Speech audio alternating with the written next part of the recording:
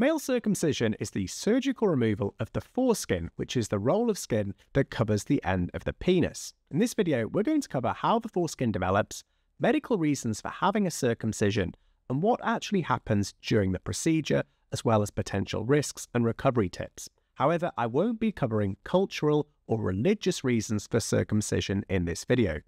So first of all, how does the foreskin develop?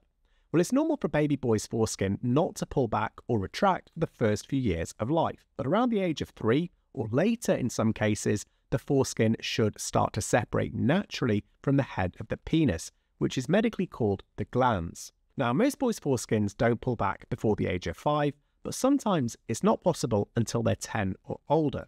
For some boys, the foreskin can take longer to separate, but this doesn't mean there's a problem, and it will usually just detach at a later stage.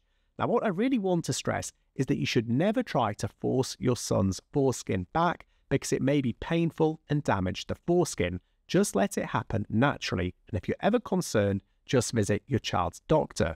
Now, to be honest, it's quite rare for circumcision to be recommended for medical reasons in boys. This is because other less invasive and less risky treatments are usually available, but some conditions can affect the penis, and in rare cases, these might require a circumcision. Now, the first of these is a condition causing a tight foreskin called phimosis. Basically, this is where the foreskin is too tight to be pulled back over the head of the penis. Now, this can sometimes cause pain when the penis is erect, and in rare cases, passing urine might be difficult. The second is if the boy has a recurrent infection called Balanitis, where the foreskin and the head of the penis become inflamed and infected, which can cause them to look swollen in some cases and red. Now, normally Balanitis typically settles down over time with some medicated cream and things like a low-dose steroid cream and good hygiene around the penis area. But if the Balanitis keeps on coming back, so you call it recurrent Balanitis, your doctor might suggest circumcision as one option to treat it. Now, the third condition is called Paraphimosis, where the foreskin can't be returned to its original position after being pulled back, causing the head of the penis to become swollen and painful. Now, immediate treatment is needed of paraphimosis to avoid serious complications, such as restricted blood flow to the penis. Finally, there's a condition called Balanitis xerotica obliterans that can cause a tight foreskin and in some cases also affect the head of the penis, which can become scarred and inflamed. So this is the fourth reason for medical circumcision. So what does circumcision actually involve? Well, it's usually carried out on a day-patient basis. This means that your child will be admitted to the hospital on the same day that he has surgery and won't need to stay overnight.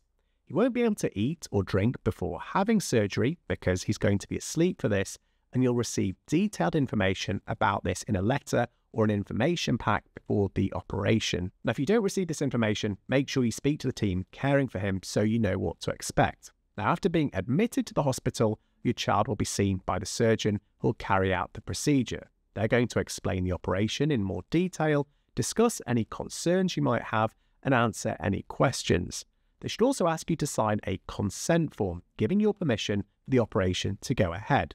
Now, when they're doing this, they should run through any potential risks or complications to make sure that you fully understand the procedure. Again, if they don't, or if there are any questions that you have or you're uncertain of, don't be afraid to ask them to clarify. Next, the anaesthetist, who is the doctor who helps put your child to sleep for the operation and monitor them during the operation, and often afterwards, will also visit your child before the operation. Now, your child will usually have a general anaesthetic, meaning that he's going to be asleep throughout the procedure and unable to feel any pain or discomfort. Now, generally speaking, circumcision is a relatively simple procedure. The foreskin is removed just behind the head of the penis using a scalpel or surgical scissors. Any bleeding can be stopped using heat, which is medically known as being cauterized. The remaining edges of skin are stitched together using dissolvable stitches, and it'll take up to 6 weeks for your son's penis to fully heal. Now, in terms of recovery, after the operation, a dressing will be put over the penis to protect the wound. It may be removed before your child goes home, or it may be left. If it's left, it should fall off itself within 24 hours. He'll be allowed home after he's passed urine, which might be uncomfortable at first, but this is normal. Now, it's important to be aware that the penis will be sore and inflamed for a few days after the operation, and a medicated ointment might be prescribed to use for a few days to help the area to heal. Your child will also need regular pain relief, so things like paracetamol and ibuprofen, for at least 3 days. They can take these medicines following the instructions on the packet or the instructions that your health provider has given you. Now, in terms of baths, your child should be able to have a bath the day after their operation. Again, it's worth checking with their operating team if this is the case, but they should avoid riding a bicycle or other toys they sit on until any swelling has gone down. Now, it may be more comfortable to wear loose clothing or no clothing at all on his bottom half for a few days after the operation. Passing urine while in the bath or shower may also be more comfortable. You should be able to return to school or nursery about a week after the operation, but make sure that you tell the school or the nursery about the operation so they're aware of it. Now, in most cases, a follow-up appointment isn't necessary. However, it's really important that you contact your doctor or your hospital care team if any of the following things are happening. So first, your child's penis is bleeding. Secondly, your child's penis is still swollen 2 weeks after the operation. If the child's passing urine is still painful a few days after the operation, all of these things are reasons to contact your doctor. Most of the time, they'll settle down by themselves, but it's worth being safe.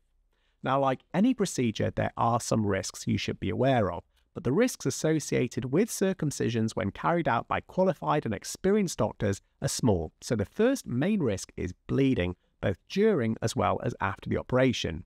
The surgeon is going to seal off any bleeding during the procedure, and the dressing that is applied afterwards, which we spoke about, will absorb any further bleeding. However, like I mentioned, seek medical advice if your child's penis continues to bleed after they return home. Other possible complications can include pain, infection of the wound, as well as scarring, but obviously the surgeon and the operating team are going to do all they can to minimize these, but sometimes it's just not possible.